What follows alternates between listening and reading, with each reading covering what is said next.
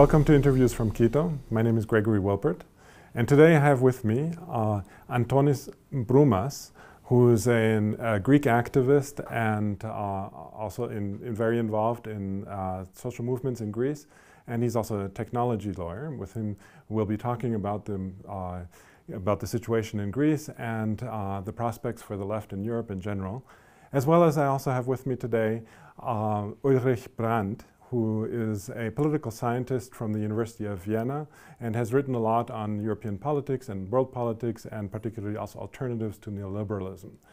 So thank you for joining me today. Thank you very much.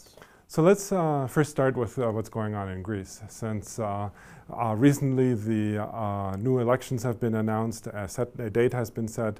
Alexis Tsipras has resigned from the prime ministership. And it looks like a very dramatic situation for Greece, given that they've just approved a third economic rescue package. What would you say, given the situation and the situation of the social movements in Greece, what do you think are the prospects for the elections, particularly for the left, and then beyond that for the rescue package of what's going on in Greece? Well, it's very dramatic indeed. Syriza was elected just 7 months ago. With a political program to break with the austerity, the vicious circle of austerity. And this was actually the aspiration of the majority of the Greek people. Within these 7 months, Greece has been in the media, in global media, all the time. Negotiations lasted for most of this period without any actual result, without any concessions, any kinds of concessions by the external debtors of Greece.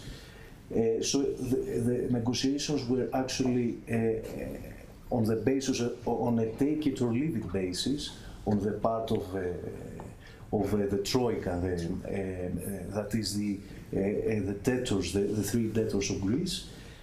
And the final result was that Tsipras succumbed to the pressures of the debtors in a very horrid situation for the Greek people, which climaxed with the closing of the banks and with a referendum where the majority of the Greek people, 62% of the Greek people, rejected the austerity, only to see after 2 days, the austerity coming back.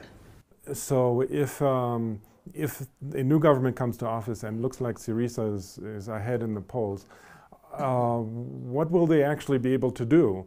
And how will the Greek people, particularly the social movements, react to this new austerity package that essentially is a continuation of the previous austerity packages, which have just led Greece further down an economic depression and a very deep hole?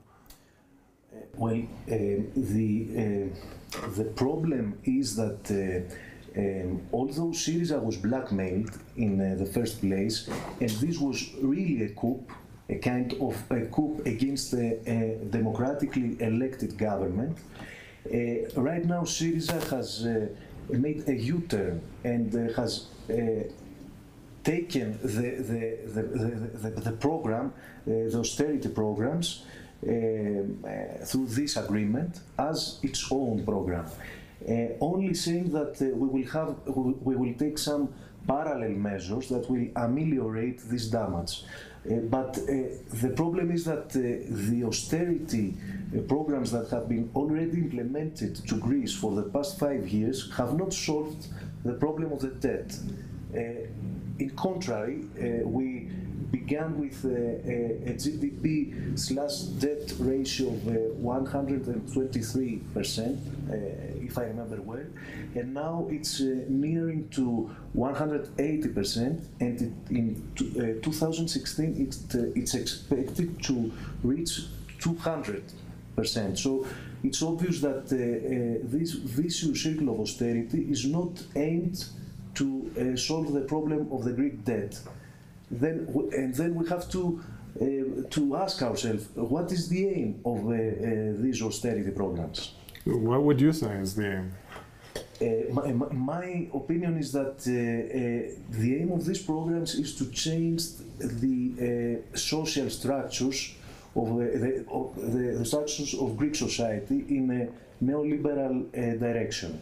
This is for sure. So the main pillars of the program are labor reforms, which strike in the protection of labor, and also cut pensions and salaries all the time, and change labor relations to precarious relations. It's also a program with an intense privatization of all public goods and the common goods of the country. Imagine that this program has a condition of conducting 50 billion euros of privatizations. This literally means that we have to sell the country, and the first 25 billions will be given to restructure the Greek banking system, which is a zombie banking system right now.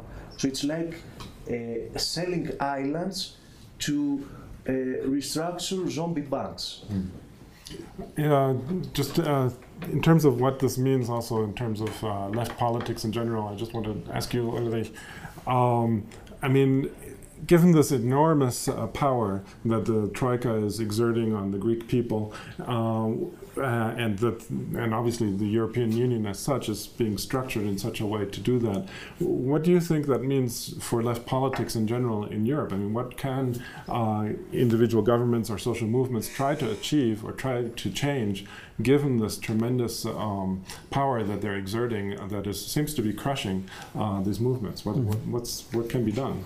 Yeah, I would like to start to say there were a lot of expectations when the Syriza party won the elections end of January, because for the first time a government sat at the table in Brussels and tried to negotiate, and we had to learn that the European Union and the Troika institutions are not only neoliberal and authoritarian, but they are also imperial within the European Union. And I think that we have to rethink now the European Union, especially in Germany and Austria. The leftist forces always defended the European Union as a project of unification, of political unification after the Second World War.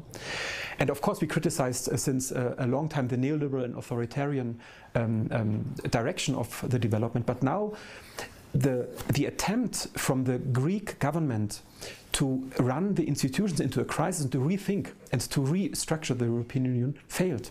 So for the progressive forces in Europe, it's not only movements, it's also political parties, of course, trade unions, is to rethink what we want from the European Union. Acknowledging, and this is a strategic problem, that of course there is not a European left.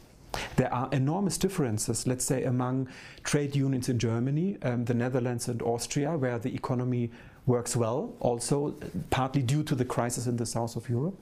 So how to unify these forces, how to set up space to discuss, to have trust, and then to think in a common project which cannot subordinate progressive politics to the interests of banks, of transnational capital, of the power of the European Central Bank. We should also start a debate about the euro. What does it mean for France, for Austria, for other countries to be in the euro? Not only the weak economies, if you like, but also the economies which are a bit in the crisis, or even the strong economies. We need to start this debate. We even didn't start it yet. Returning to Greece for a second, I mean, right now Syriza actually faces a very difficult situation because its left platform split off from Syriza, trying to form a new party. Are they engaging in this kinds of debates that Ulrich is talking about, rethinking the role of the euro, rethinking the role of the European Union, or what is going on within the Greek left? Well, the fact is that from the past 7 months of these negotiations, and then of the disappointment of the Greek people because their vote in the referendum was actually overturned, the Greek people themselves are thinking over again on the European project and their role in the European project and their position in the Euro and the European Union. And I can say that this reaches all parts of society, and of course the personal, the individual position of each person varies, but the fact is that many people have second thoughts on the Greek participation both in the Euro and in the Eurozone. Mm-hmm. But this is, so you're saying this goes beyond just the party, but also throughout the Greek population. Exactly. Now, the left platform tries to represent this no vote of the referendum in the ballots right now. This is their project. My opinion is that they face certain problems with their communication. They have to offer a viable alternative to the Greek people, an alternative that will be based to the ordinary everyday needs of the people, rather than a program that says we are against or in favor of the memorandum. These false dilemmas that say euro or drachma, austerity or no austerity. You have to have a vision for the future that makes sense. I mean, that is actually one of the topics that you've worked on. What would you say ought to be that alternative according to your own work and your own work with those movements?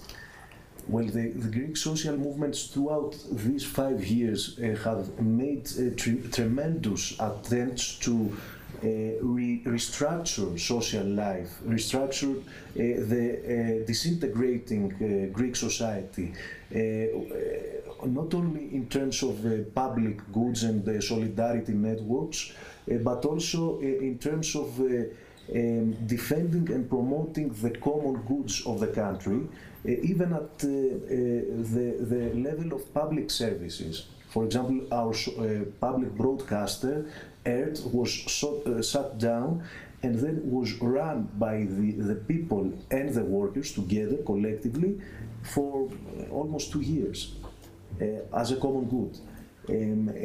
But we shouldn't fetishize the bottom-up approach of solving the crisis because it has certain limitations. We have to take into account a top-down approach too. Well, actually, that's also something that you've worked on in terms of trying to find an alternative for governments, left governments, let's say if they come into office. So what would this top-down, that is from the governmental level, what would this alternative look like in the context, let's say, starting with the European Union, then we can talk about other examples. Mm-hmm. The parties act mainly at the national level. This is a problem because you have the competition, you have the different experiences and standards of living.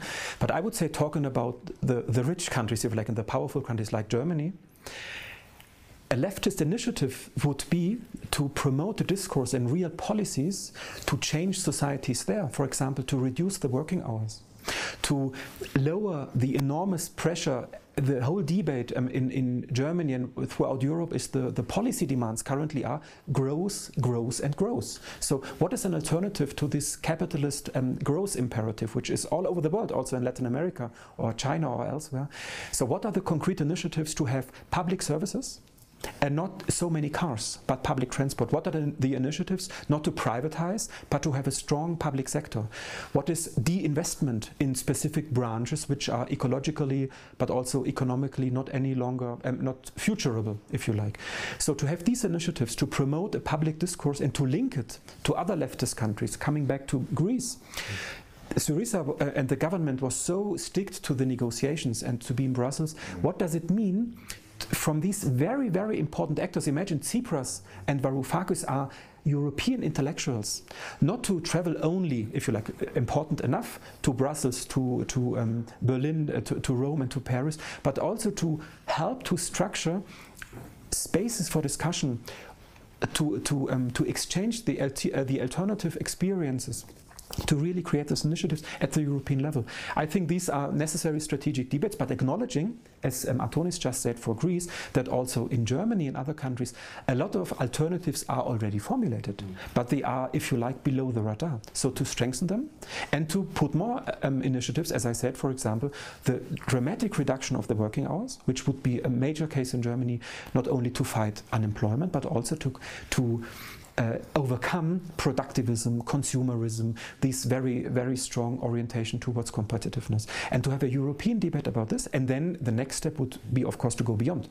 What does it mean for Latin America, for Africa, for Eastern Europe, for China, and so on? Staying just a little bit more in Europe, I mean, another country, of course, that is facing severe economic problems is Spain, which is also facing an election with a very strong left movement, Podemos, or left party. What do you see their strategy in those, taking into account what you just said? What is it, how would you evaluate their strategy in terms of trying to formulate an alternative and actually winning, or at least making major inroads into the political system there? I would say this is the next round of struggle, without not to go into the trap that it's only then Podemos in the Europe as it was Syriza in the European Union. We have to change also elsewhere. But the difference between Greece and Spain is that Spain is a much larger economy, that it's much more important at the European level. And I hope, and it's already the case, that Podemos is going to learn from the Greek experience. Which is hard, because now the Spanish people who are hopefully going to vote for Podemos might think, oh, if we are then from the first day on under pressure from the European institutions, maybe we go to we vote for other parties. But I think the answers of Podemos are very, very smart. For example, to build alliances. At the communal, the local elections which took place, they won not because of Podemos, but because they were part of broad alliances to really formulate alternatives, the alternatives in the housing sector against the eviction processes and so on.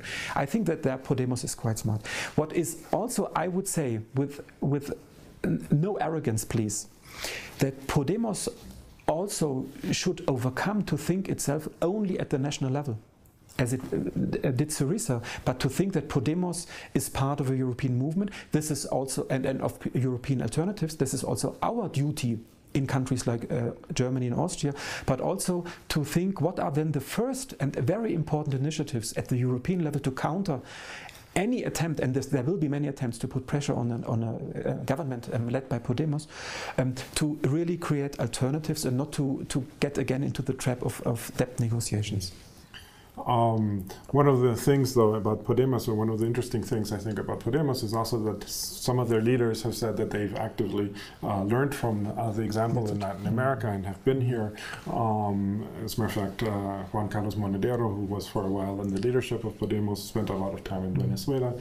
I'm wondering, again, with the relating it again to the Greece example, is there anything that you think the Syriza or the Greek left has? I mean, you're right now visiting also in Latin America. Is there anything that you think can be taken back from the Latin American experience to Europe? Well, European societies are very much different than Latin American societies, and the same goes for the European states. Furthermore, in Europe you have a very strong transnational institution that is supposed to go for federalism, to be a federalist state, and this means many things for the national level. Actually, as Uli rightly pinpointed, the problem with the European movements is that they are not consolidated at the European level. So we face a dominant power, that's the power of the market and the transnational institutions of the European project, let's say, which is institutionally neoliberal, but the social subjects are not yet consolidated at this transnational level. They are mostly national, so we have to break, we have to change levels. We have to go to the transnational level, and this happened during a bit, just a bit, but it shows that there is such a perspective. It happened during the no vote of the Greek referendum, where you have solidarity initiatives in other countries. And my opinion is that Greek and European social movements have a lot to learn from the Latin American experience, definitely. And but leftist parties of Europe have to learn more. Have to learn more about the dialectics between movements and governments in power. And of course, there's a lot of conversation to talk about this point. I would add that the European Union, of course, is much more multiscalar, and the power of the European institutions is so strong that we have to think at this international or European level. I think what we can learn for any progressive project, which is, I would say, far away, but we have to build it, starting with movements, with alternative experiences, also with leftist parties, with trade unions, which are in some countries still strong and important, that we should not trust into a constellation which was then the case in Latin America, with the rising prices for commodities, for oil, for gas, for minerals, and then it was a boom, and the progressive governments had a lot of space for action, and they could distribute and so on. But my impression is that they are still very much in the logic of a distributive left, and what we need is a transformative left. And so what does it mean for Europe, but I would also say for Latin America, to go beyond and to really change society, which means class relations, gender relations, to have a good living for all, not only via distribution, but as a life, to have different societal nature relations, and not to exploit too much nature. In Europe, we don't have these extractivist development models, but we have an industrialist model which is destroying in Latin America and elsewhere, and it refers very much to the world market. So any progressive alternative, from my perspective, needs to rethink how societies are inserted into the world market, into global politics, and to formulate a progressive project also at the international level, which would for me mean to regulate the world market, to have a solidarity international politics which overcomes the structural competition among the nation states and among regions. We are starting this debate, but this is very weak. A final point, I think, where Latin America is very, very important for the European alternative debates, in a constellation, as I said, where you have only three demands, which is growth, growth, growth, is this debate on the buen vivir, on the good living, which is not romanticized, which isn't, the indigenous are so pure and they are so close to nature, but to insist that the historical tie in Europe between capitalist growth and well-being for the masses is broken due to the polarization of society, due to the power of the financial markets, due to ecological destruction. So to reformulate the project of a good living against the capitalist growth imperative. And I think there is a lot of debate going on in Europe. At the edges, of course, we should not confuse ourselves, but it enters into leftist parties, it enters into public discourses, and there is a lot of reference made to Latin America. Yeah, I mean, I think that's certainly true. I mean, the other thing, though, I just want to add to what you're saying. I think that's also true that there's been a lot of focus on the redistributive policies, but there is also an undercurrent, also on the edges, I would say, perhaps, of efforts to reestablish the new relations between state and society. And I think it's particularly strong, I think, perhaps in Venezuela, with the communal councils and the communes that are being set up. And then, you know, in Bolivia and in Ecuador, they've been talking about it, but haven't really moved forward yet on those issues. But at least it's, you know, there's some thinking, and I think that might deepen when the economic or the commodity prices are really going to have an economic impact.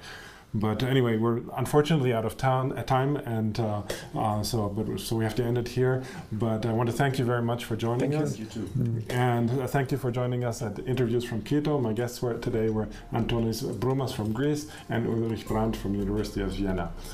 Thank you, and hope you join us next time.